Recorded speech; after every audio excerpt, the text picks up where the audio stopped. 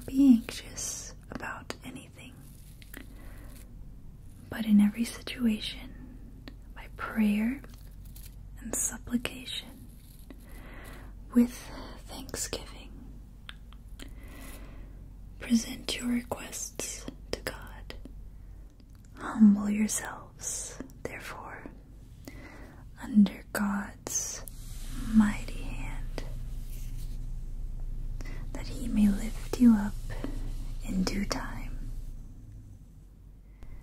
Be not dismayed, for I am your God.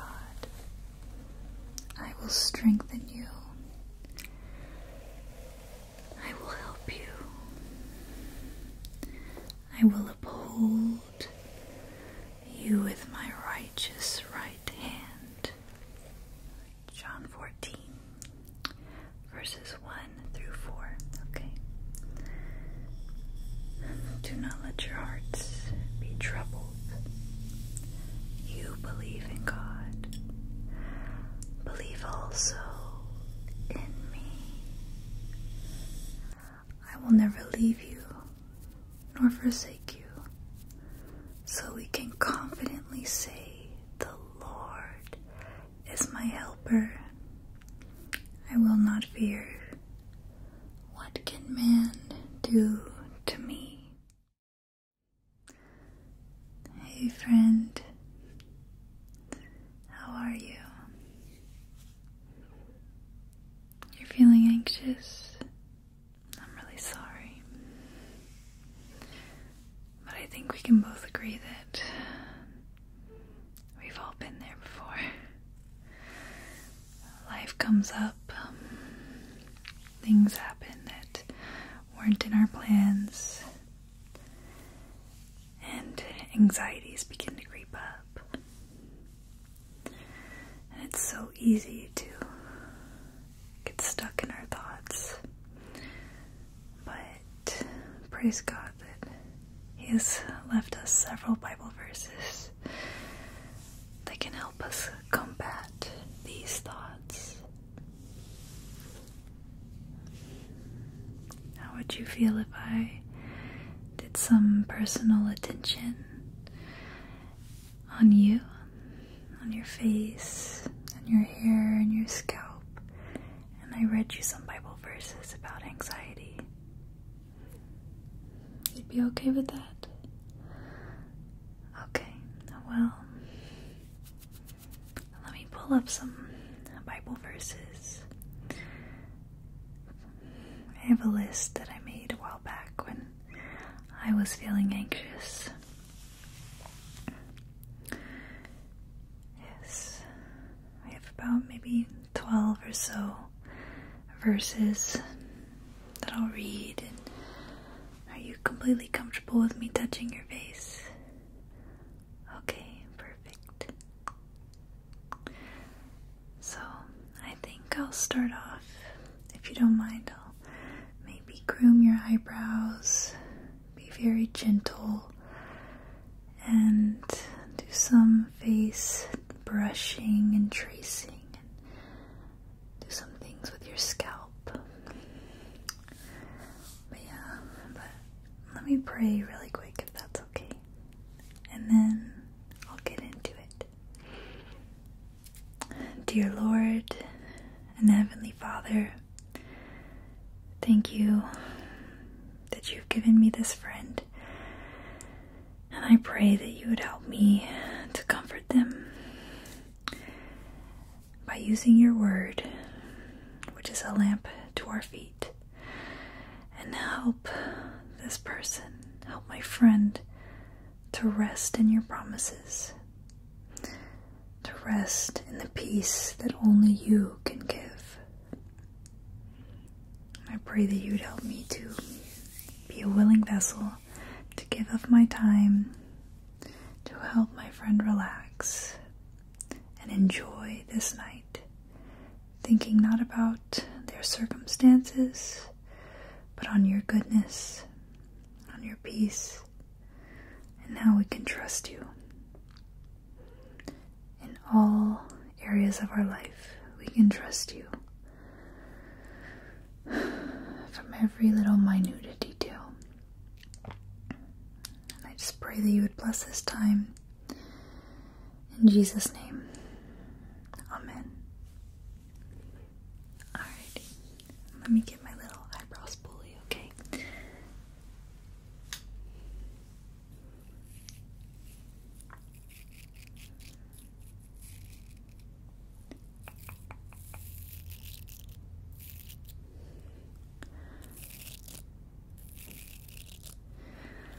So the first verse that I'm going to read is Philippians chapter 4, verses 6 through 7. Do not be anxious about anything, but in every situation, by prayer and supplication, with thanksgiving, present your requests to God. And the peace of God, which transcends all understanding, will guard your hearts and your minds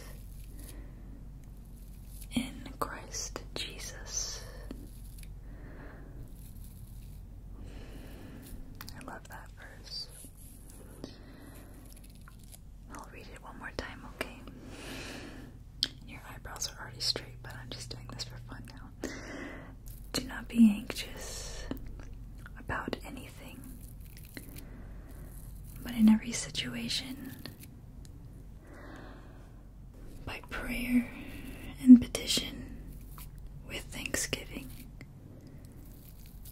present your requests to God, and the peace of God, which transcends all understanding, will guard your hearts and your minds in Christ Jesus.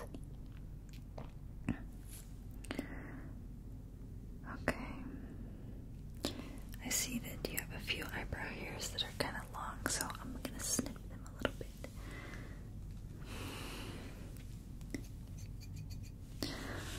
Okay.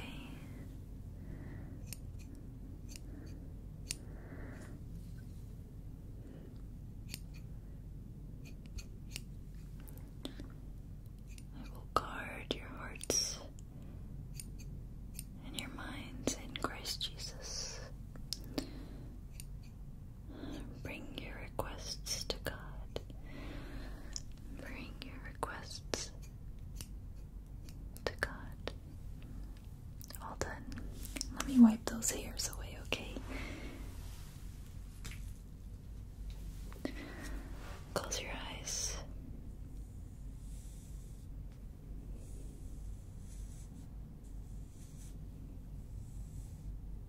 Get them off your cheeks. Beautiful. Looks lovely. Let me read the next verse, okay? It's 1 Peter chapter 5, verses 6 through 7. Humble yourselves, therefore, under God's mighty hand, that he may lift you up in due time. Cast all your anxiety on him, because he cares for you. He does. He cared so much that he died for you. He took your sins and the penalty that we both deserved, and he bore it on the cross. He cares for us. 1 Peter chapter 5, verses 6 through 7. Face brushing feels good, doesn't it? I'll do it one more time. Okay, just like this, tracing your face. Humble yourselves under God's mighty hand, that He may lift you up in due time. Cast all your anxiety on Him because He cares for you. He cares for you. He cares for you. Okay. Is it okay if I brush your hair? Wonderful. And let me know if anything hurts, okay?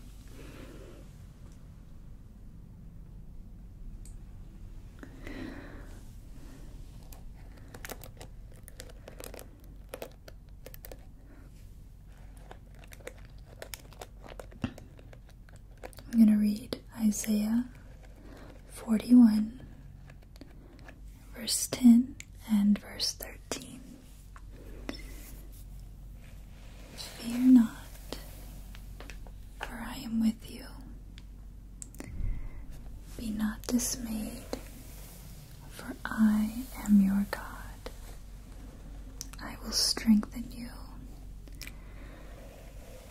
I will help you. I will uphold you with my righteous right hand. That was verse 10. Verse 13 says, For I, the Lord, your God, hold your right hand. It is I who say to you, fear not. I am the one who helps you.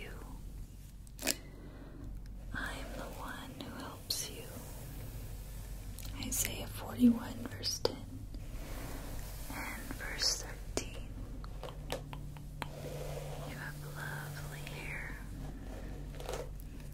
Fear not, for I am with you. Be not dismayed, for I am your God.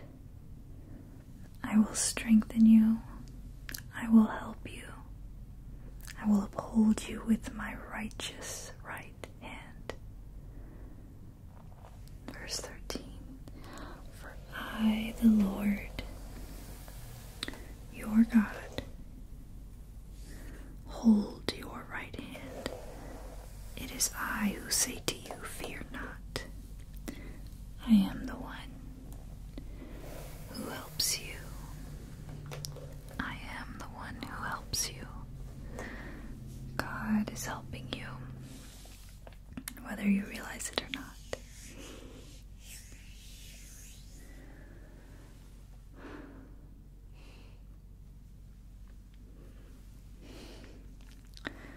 Let me move on to Matthew chapter 6, verses 25 through 32. This is a longer portion of Scripture. I'm sure you're familiar with it already. These are the words of Jesus. I'm going to do a little bit more face tickling, but with a smaller brush. Therefore, I tell you, do not worry about your life, what you will eat, or drink, or about your body, what you will wear. Is not life more than food, and the body more than clothes? Look at the birds of the air. They do not sow or reap or stow away in barns, and yet your heavenly Father feeds them. Are you not much more valuable than they? Can anyone of you, by worrying, add a single hour to your life? And why do you worry about clothes? See how the flowers of the field grow. They do not labor or spin. Yet I tell you that not even Solomon in all his splendor, was dressed like one of these.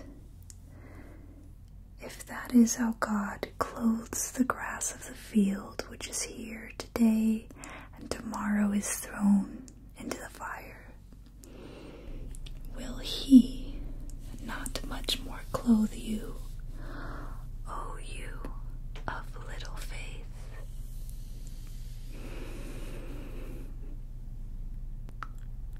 So do not worry, saying, what shall we eat, or what shall we drink, or what shall we wear? For the pagans run after all these things, and your heavenly Father knows that you need them. He knows that you need them. Let's move on to 1 Peter chapter 5, verse 10. I'm going to move on to my chopsticks. This is what they look like, okay? I'm going to be tracing your face, going really slowly, and it's nice because the tips are very cold. And don't worry, I won't poke you. Okay, are you ready? 1 Peter chapter 5, verse 10. And the God of all grace, who called you to his eternal glory in Christ, after you have suffered a little while, will himself restore you and make you strong, firm, and steadfast. Go down your nose, down your nose, under your chin, up to your forehead. I'll read it again. 1 Peter chapter 5, verse 10. And the God of all grace, who called you to his eternal glory in Christ, after you have suffered a little while, will himself restore you and make you strong, firm, and steadfast. Notice how it says, after you have suffered a little while. God will help you through your trials, and he's going to use them to restore you, to make you strong, firm, and steadfast. Steadfast. Strong, firm, and steadfast.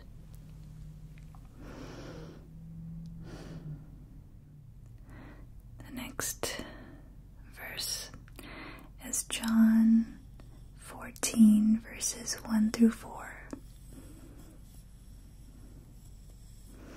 This time I'm going to go through your scalp. Okay, and go through your hair and behind your neck. Okay. Doing this is my favorite thing. Just even doing it to myself feels so good. Alright, John 14, verses 1 through 4. Okay. Do not let your hearts be troubled. You believe in God. Believe also in me. My Father's house has many rooms. If that were not so, would I have told you that I am going there to prepare a place for you? And if I go and prepare a place for you, I will come back and take you to be with me. Gotta scratch around here. That you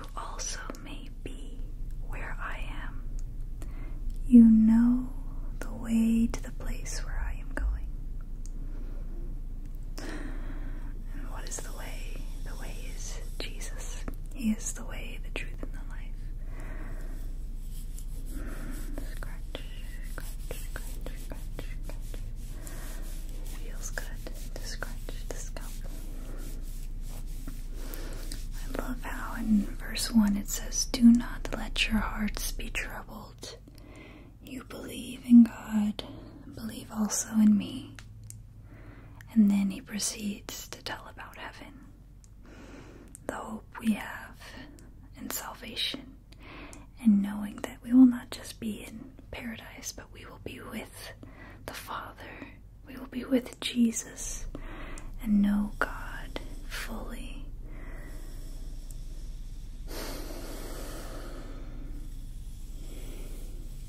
Do not let your hearts be troubled. You believe in God. Believe also in me.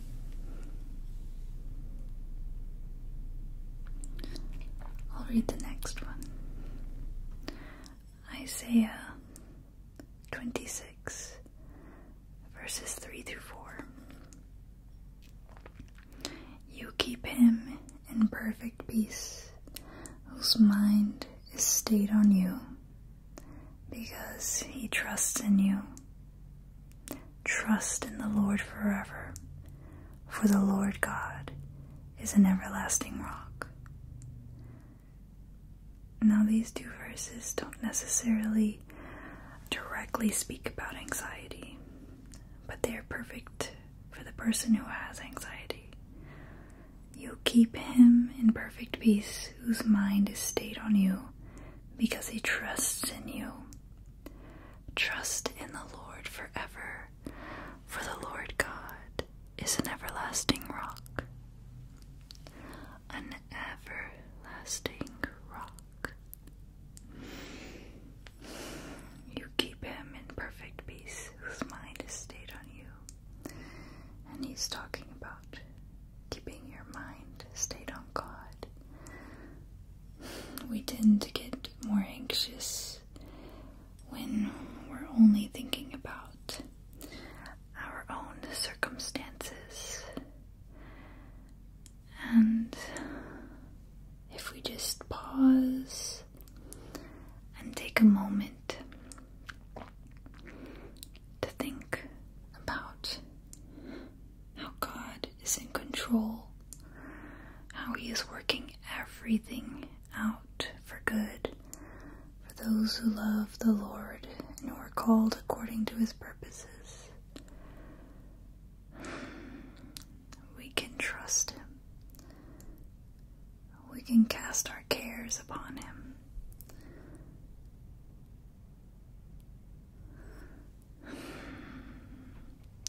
Follow the wand.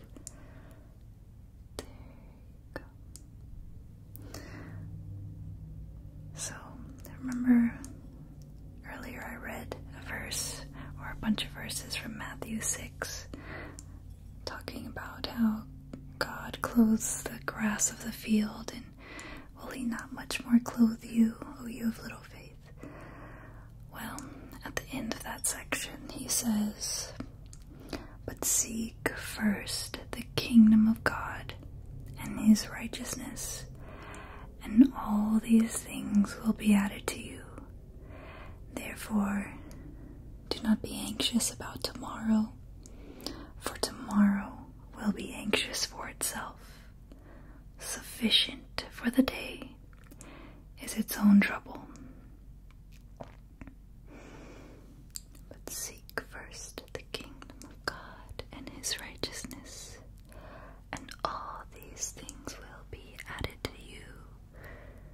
Therefore, do not be anxious about tomorrow, for tomorrow will be anxious for itself. Sufficient for the day is its own trouble.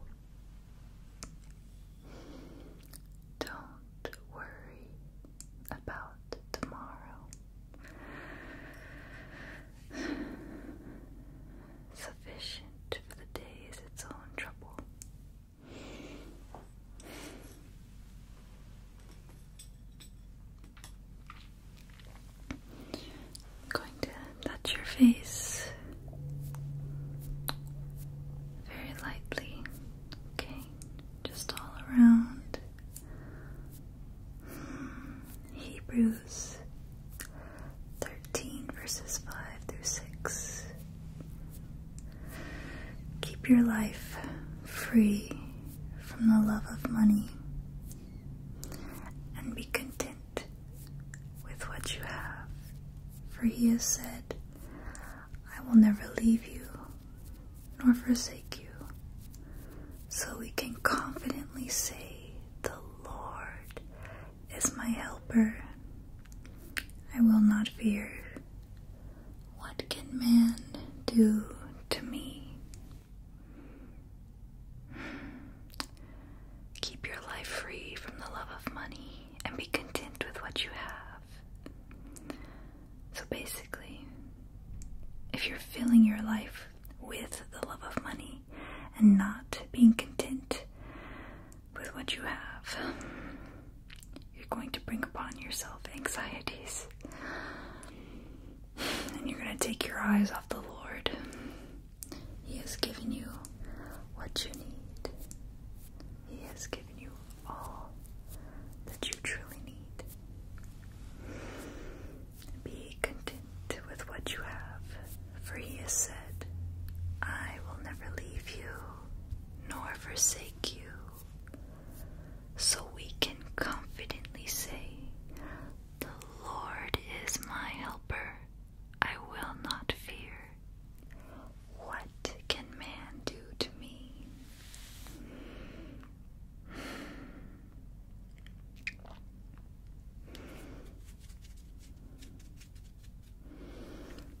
Next, I'm just going to put my hands really close to your face, but I'm not going to touch you.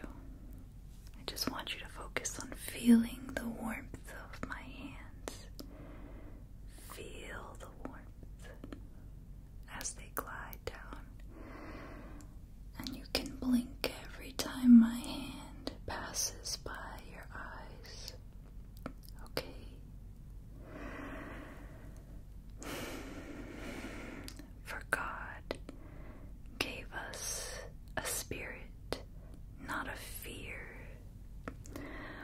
but of power and love and self-control.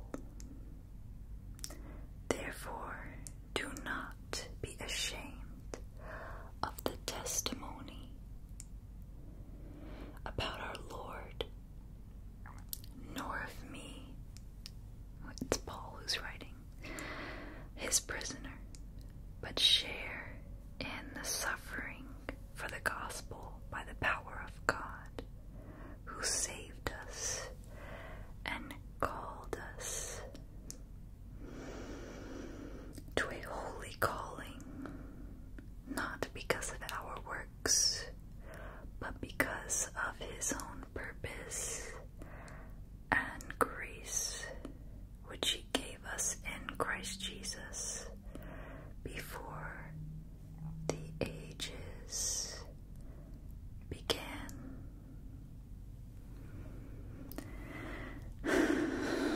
That was 2 Timothy verses, I don't know what verse it started with, but I know it ended with verse 9.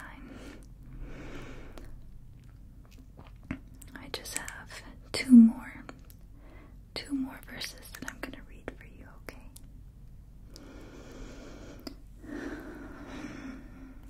And you can just close your eyes for the rest of it, okay? Psalm 18, verses 2 through 3.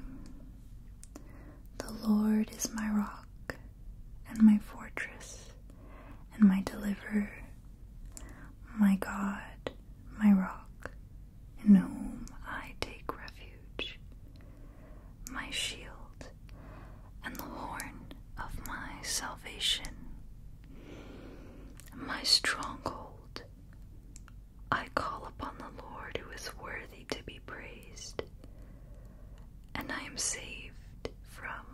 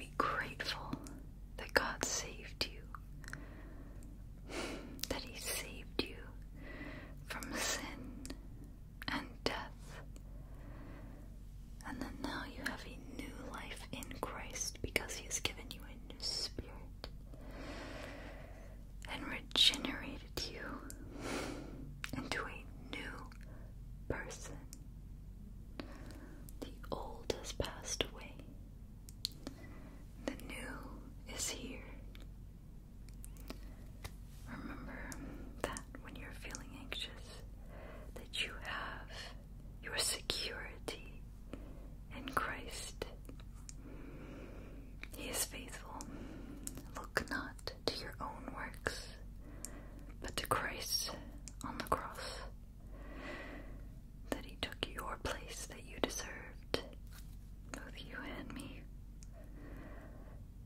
and ground yourself in the truth of the gospel, that the problems that you're experiencing right now, they will all fade away in comparison to eternity. You have hope that is real and tangible.